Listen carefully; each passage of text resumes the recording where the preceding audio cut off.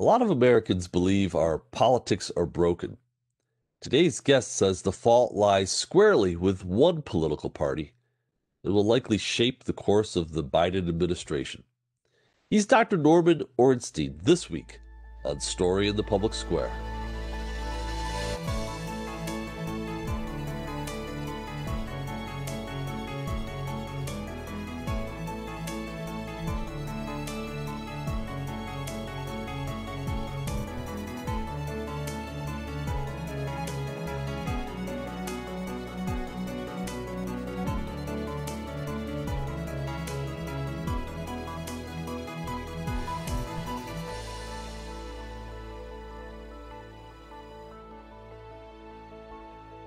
Hello and welcome to Story in the Public Square, where storytelling meets public affairs. I'm Jim Luda from the Pell Center at Salve Regina University. Alongside me is my friend and co-host G. Wayne Miller of the Providence Journal. Each week we talk about big issues with great guests, authors, journalists, scholars, and more to make sense of the big stories shaping public life in the United States today. This week, we're joined by a true student of American politics and governance. Dr. Norm Ornstein is a resident scholar at the American Enterprise Institute, and he joins us today from Washington, D.C. Norm, thank you so much for being with us. It's a pleasure. So you have a reputation as one of the more nonpartisan, more sensible scholars of American politics and governance working today. Describe for the public what you do. So I'm a political scientist, and I've been in Washington mostly either at universities or think tanks for a little more than 50 years now. I started after I got my PhD. I actually taught in Italy for a year, went to Catholic University here, then to Johns Hopkins, and to the American Enterprise Institute, where I write books and columns and articles, do some television and radio analysis of politics, policy, the parties, and generally, even more broadly now, the social fabric and how it interacts with the political system.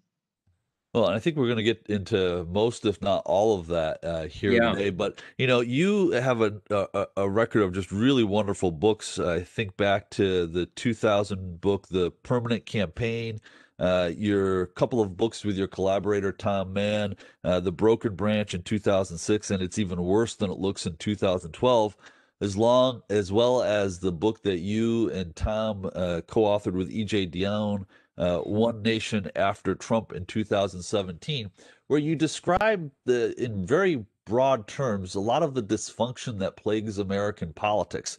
Sort of in a nutshell, what's the problem we're dealing with today? So it's a multifaceted problem, of course. And I want to start by saying that Tom Mann and I, over a 50-year period, worked a lot with members of Congress and people in administrations on political reform across both parties. We tried very much to get Congress working the way it was supposed to, whether it was ethics or the nature of the committee system or staffing. We worked a lot on campaign finance reform and the like. What we saw over the last 20 years was a steady and significant erosion in the norms of governance that started in Washington and metastasized out to the states and to the public as a whole, that interacted, of course, with a couple of other very important factors. One was all of the technological change going on.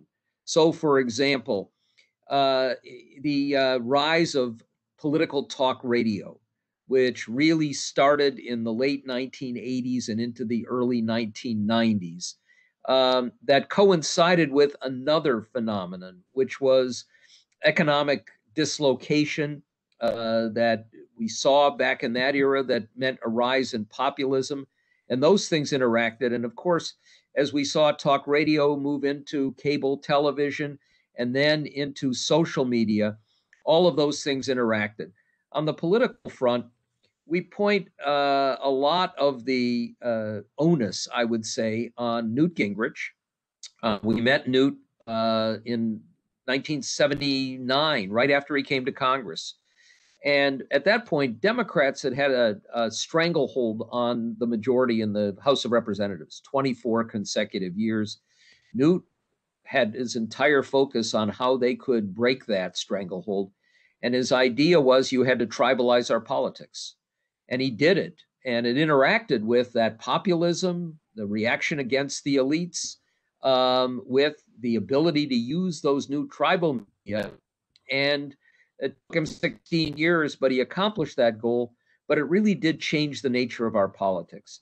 And what we saw emerging after that, Jim, in particular form as we moved through the 1990s, the Clinton era, but really accelerating with the Obama era, was a Republican Party that moved dramatically in a more direction, polarized. We've seen that, of course.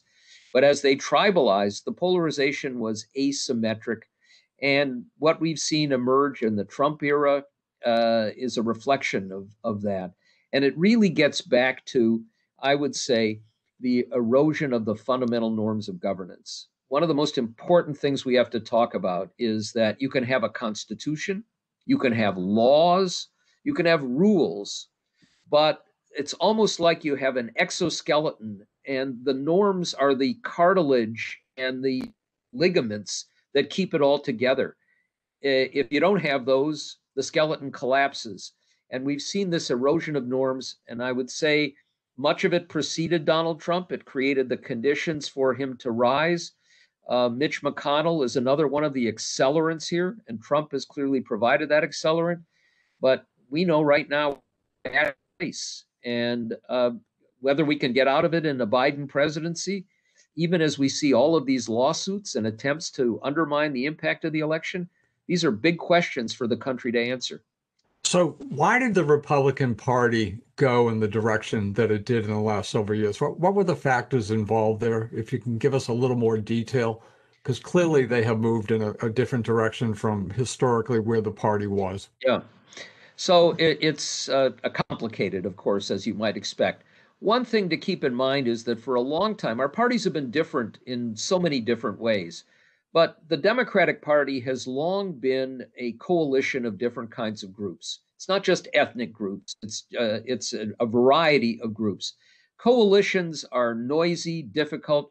Remember going back to that famous comment by the great humorist Will Rogers, I'm not a member of any organized political party, I'm a Democrat.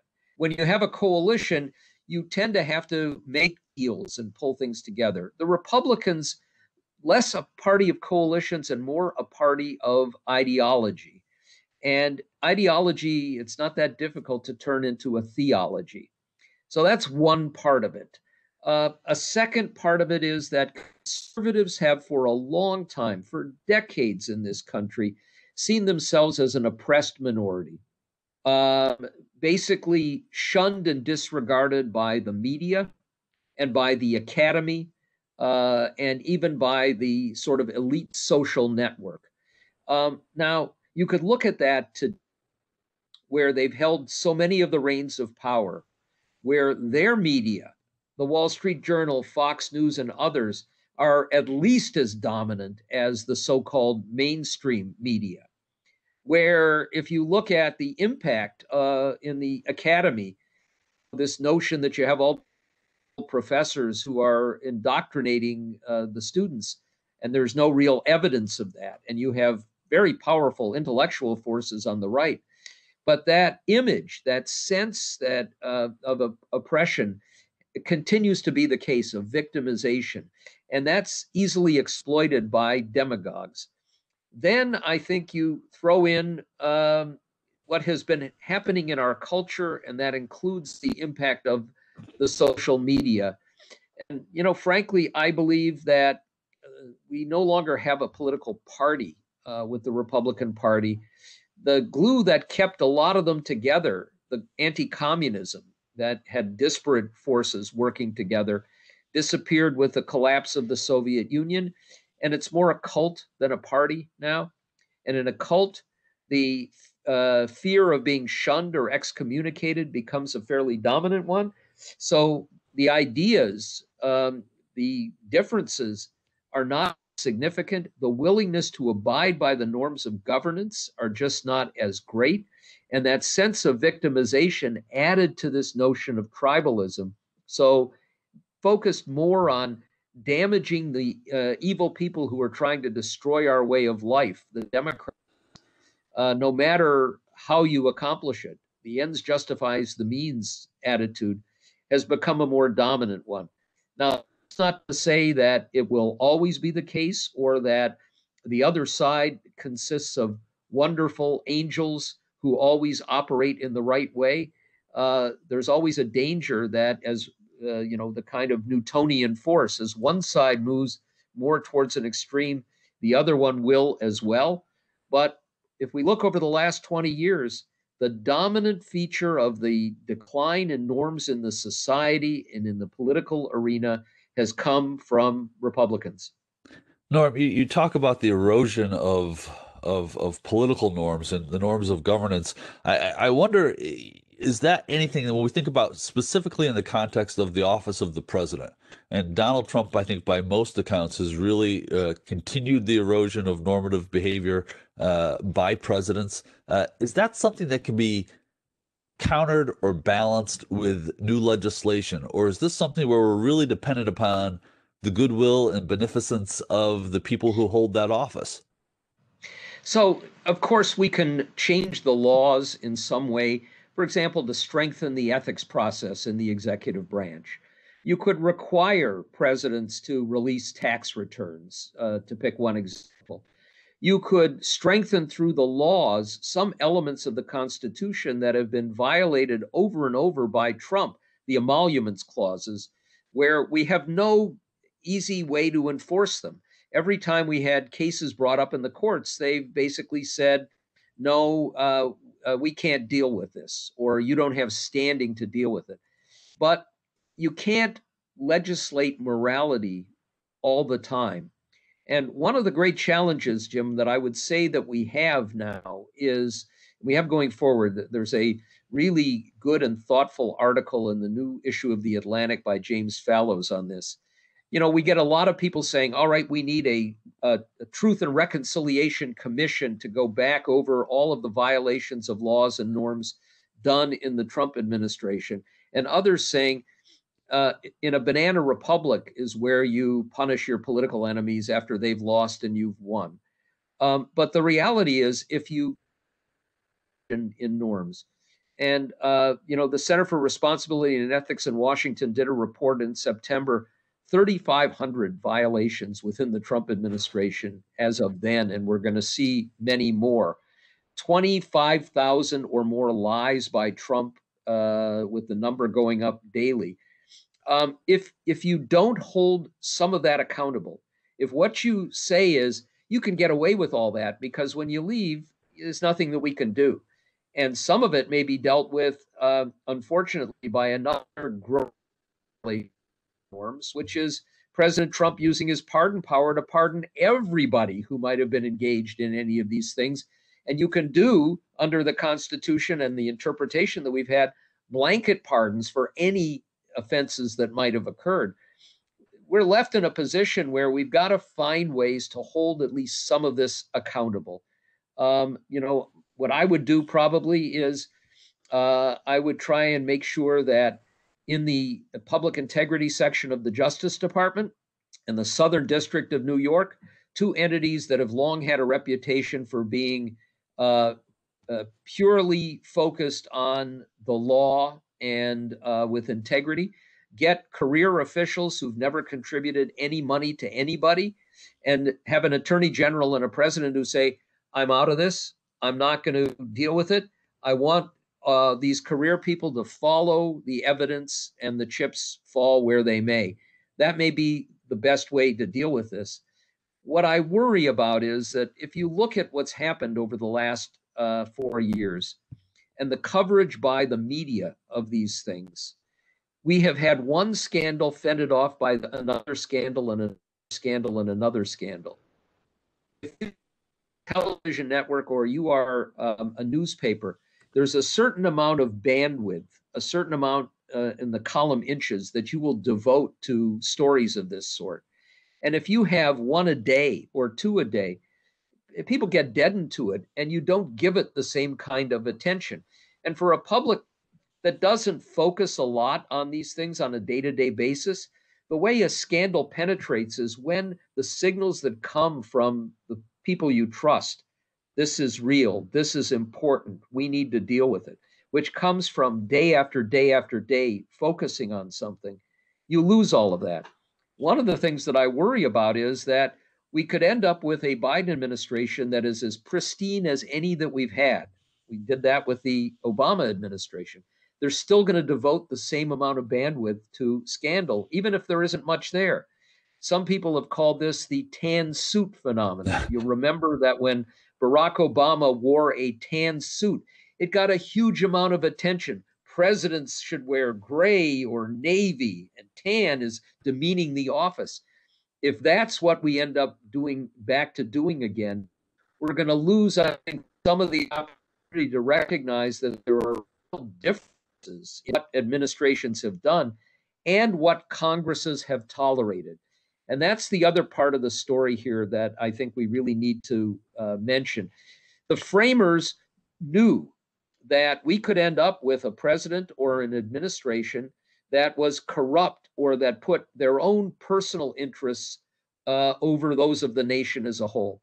And they deliberately built in these checks and balances that start with an independent Congress. When the Congress doesn't do its job, and that includes using the power of the purse, the Senate's power of confirmation, investigative power to hold an administration accountable, it can careen completely out of control. And here, the failure of the House and Senate in the first 2 years of the Trump presidency, the Senate under McConnell and Lindsey Graham and all the others who chaired committees in the last 2 years, is a core part of the problem that we've had here. I think you make a very powerful argument regarding TV, newspapers, and what they have chosen to cover. I buy it 100%. But practically speaking, given the First Amendment, given the traditions of this country, how can that be changed? How can you get to the editors, the producers, and people and make the argument that you just made very eloquently? So it's been made by many besides me. Jay Rosen at NYU, James Fallows at The Atlantic, and others have away. We've seen a few small changes, but the fact is you can only use the kind of pressure that comes from outside. Now, I think we also have to mention the other phenomenon here that's even more difficult to deal with, Wayne, and that is the way in which tribal media and social media can two phenomena. The first is people can cocoon in and get the information from sources they want and trust. I'll go circle back to one of the things that I said earlier. Conservatives who felt this sense of victimization are even more inclined to go to the kind of media that reinforce what they believe. And then they believe things that aren't necessarily true, and it gets completely reinforced. We see this now with the fact that 75% or more of Republicans believe, because of what they've been told in the media that they trust and because of what the president has said, that the election was fraudulent. Now, that's part of another phenomenon, which is that clever, pernicious people like the QAnon forces can also perpetrate conspiracy theories and absolute falsehoods that come to be believed by large numbers of people, and they can act in a fashion that is very, very dangerous to the society. So all of these things combined, the so-called mainstream media, which are trying to follow the norms that they've always followed, one of which is you report both sides of a story.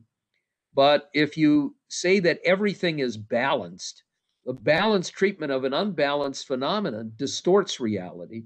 And the other is tribal media whose business models work best when they perpetrate tribalism, division, and often falsehoods.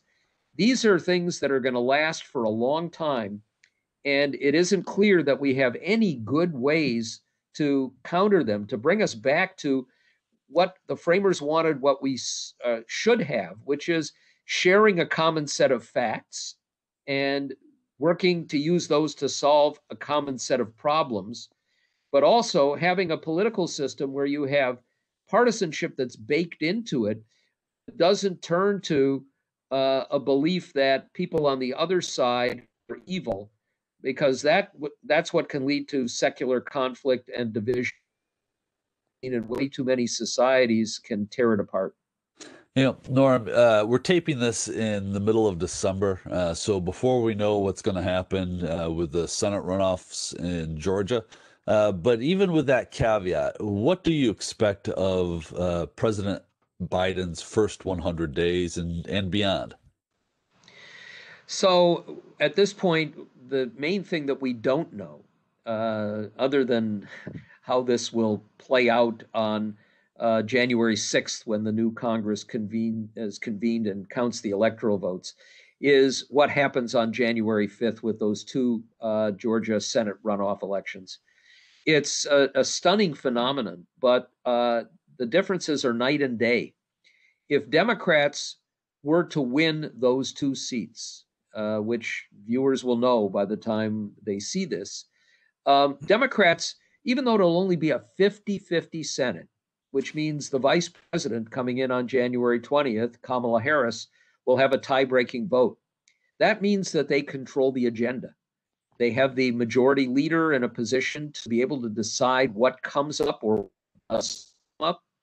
They will control the committees and the agenda of the committees, and they will control the nomination and confirmation process. So what that means is that President Biden could be pretty much assured that most of his key nominations move forward expeditiously, and he'll have an administration in place. It means that some of the goals he would like to accomplish in his first 100 days, moving on healthcare reform to make the Affordable Care Act work better, maybe get a public option, to be able to do a major COVID relief package beyond whatever was accomplished before he became president, an economic stimulus as the economy is still foundering with COVID, and a big infrastructure package that has bipartisan support. You can bring those up, frame them, and be able to get votes on them. You can do that through a process called reconciliation, which is a sort of arcane budget feature, but which guarantees an up or down vote with a majority, and not having a filibuster to block those things, which Republicans, if they are in the minority, could do. If they don't have the majority, Mitch McConnell decides what comes up. The committees can hold hearings over and over on that are of the Benghazi variety, on Hunter Biden and Burisma and the original Russia investigation and so on, to try and hamstring you. And if that's the case, other than trying to put that big COVID relief economic stimulus infrastructure package that might be able to come up in the Senate, mostly what Biden is going to be able to do is on the executive front. And that will mean executive action, some of which he signaled early on, rejoining the World Health Organization, getting a much broader international cooperation on this pandemic and future ones, rejoining the Paris Climate Accords and trying to use the regulatory process to change the way we deal with climate, reorganizing the Department of Homeland Security and changing the way we deal with refugees, reinforcing the Dreamers Act, and doing other things on the regulatory front.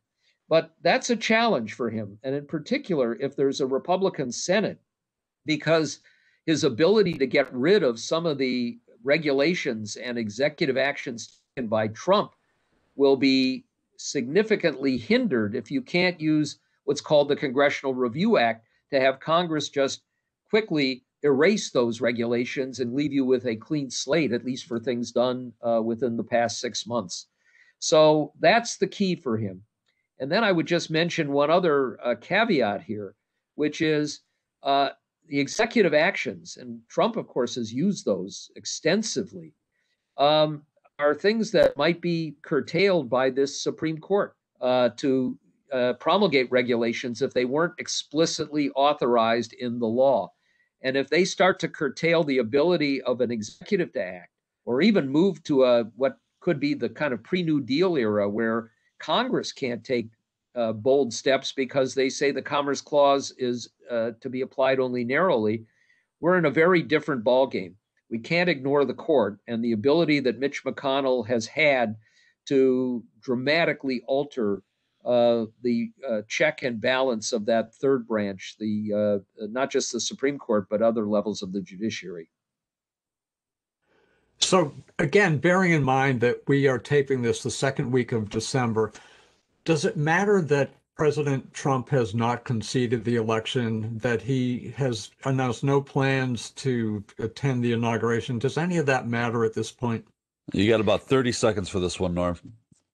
Yes, it does. And where it matters is not in whether Joe Biden can assume the presidency, but in the fact that 30 to 40% of Americans will believe his presidency is illegitimate, and a large number of members of Congress will be on record with that.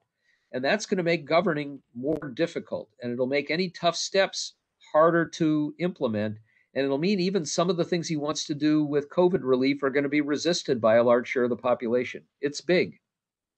Norm, we are so grateful to you for sharing some of your expertise with us. He's Norm Ornstein with the American Enterprise Institute. That's all the time we have this week.